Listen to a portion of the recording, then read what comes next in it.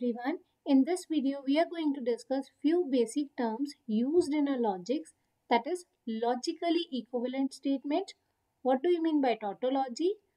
Contradiction, contingency, satisfiable proposition, after that unsatisfiable proposition. Then with the help of examples, we will discuss how to prove that two compound propositions are logically equivalent. Let's start with the first term, that is logically equivalent. Logical equivalent means, suppose we have two compound proposition. If you construct its truth table and we are getting same truth values in all possible cases, we call two compound propositions are logically equivalent. It means अगर आपके पास दो propositions है, we need to show that compound proposition P and Q दोनों logically equivalent है, means इनका meaning logically same है. वो हम तभी कह सकते हैं जब इनका आप truth table calculate करोगे and we are getting a same truth values at last.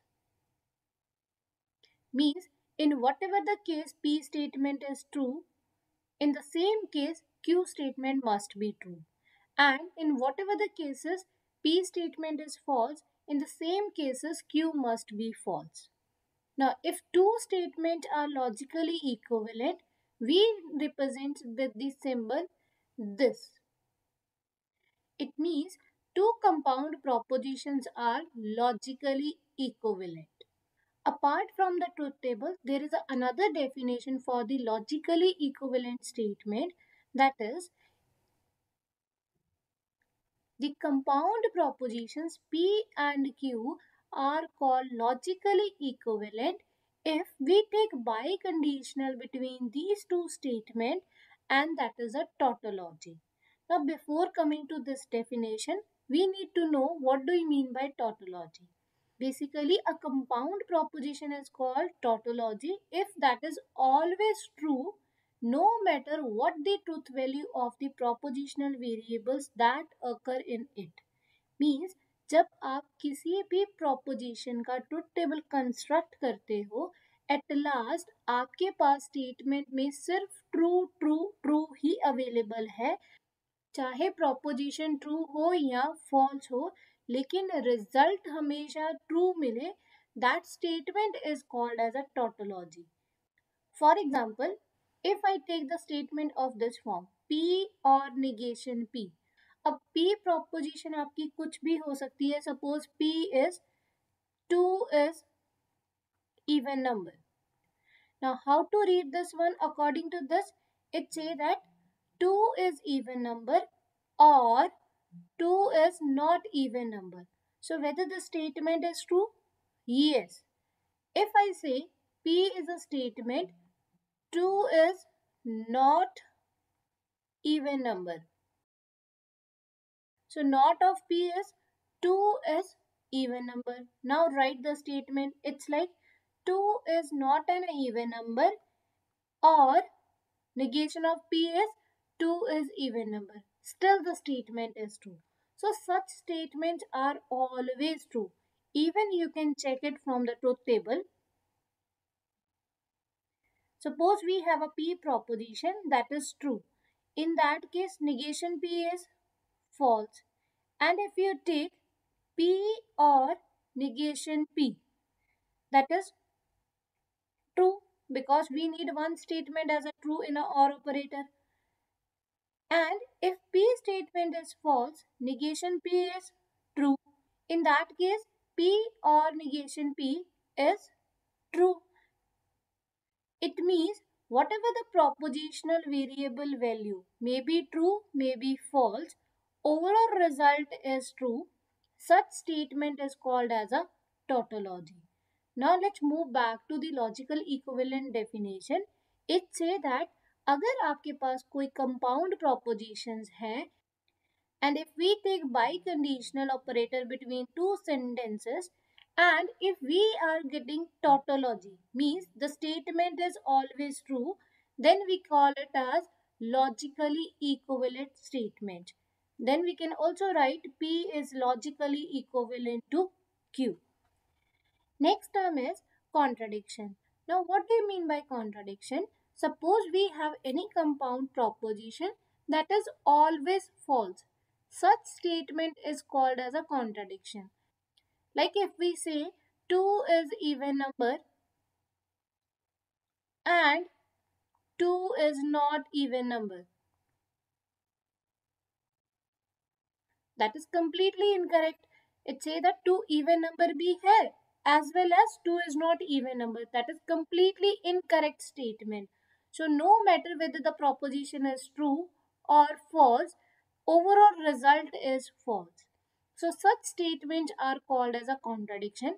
Based on this one, we can say that example is take any proposition, then take its negation and put and in between these two statements. That is always a contradiction.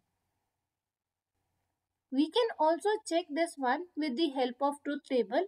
If P proposition is there, the possible values are either true or false. Negation P is, if this is true, negation P is false, and if P proposition is false, negation P is true. Now operate and operator between these two statements.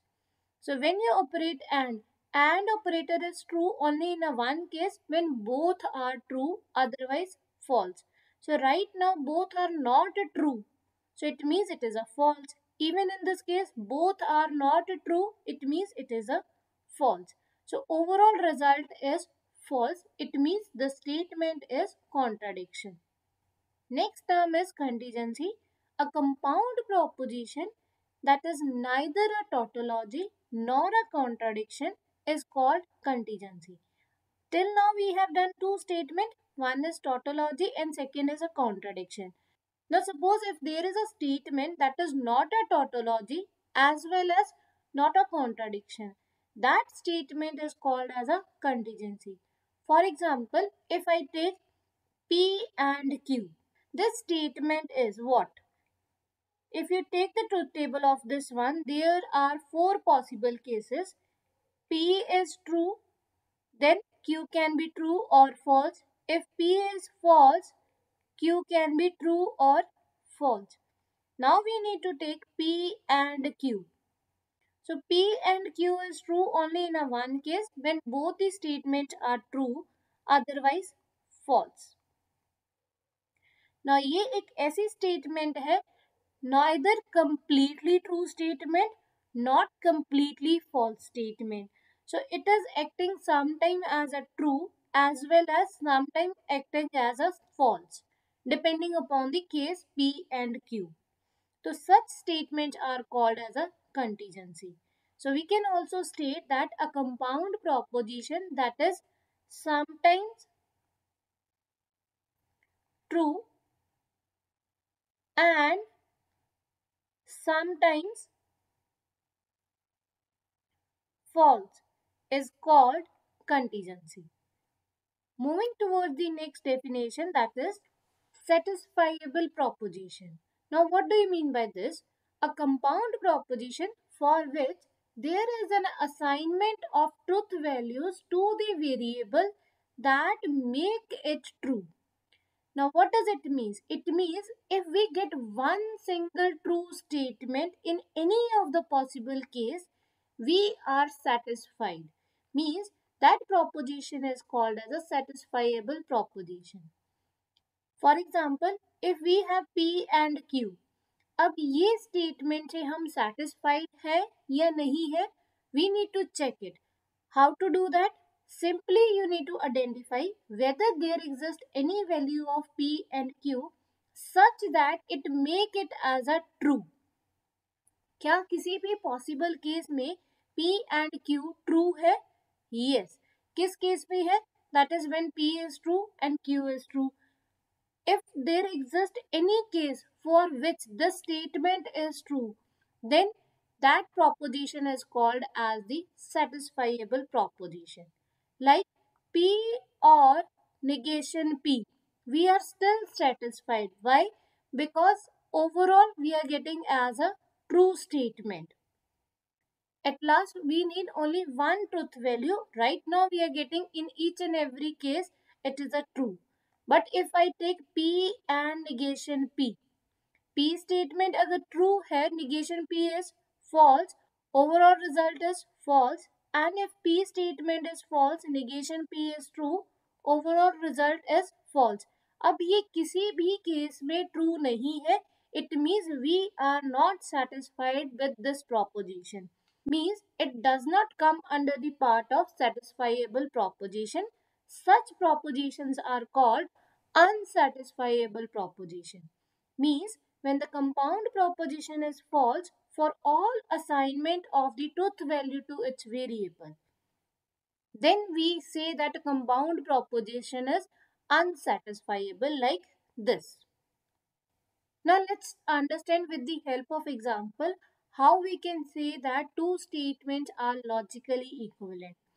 In this case, we need to show this compound proposition and this compound proposition are logically equivalent.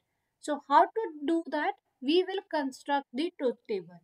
So first we need to identify how many unique propositions are there. So there are three unique propositions, that is P, Q, R. After getting the count of proposition, now we can move to the truth table. Now, how many possible cases are there in a truth table? That is 8. How? Whenever we have three proposition, we say that there are 2 raised to power 3 possible cases in the truth table, where this 3 represents the count of unique proposition.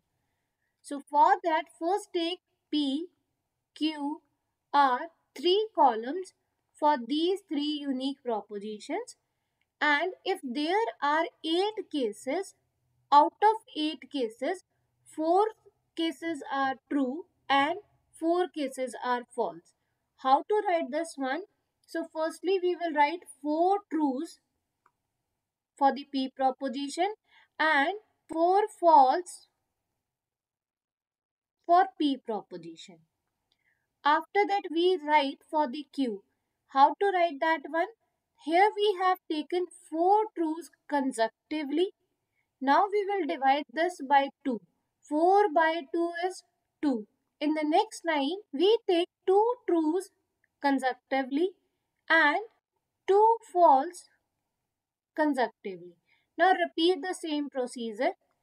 Then for the R proposition, here we have taken 2 times true consecutively. Now divide 2 by 2.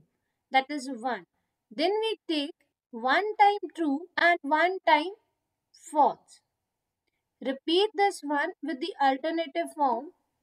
Now to deal with this proposition, we need P implies Q and P implies R.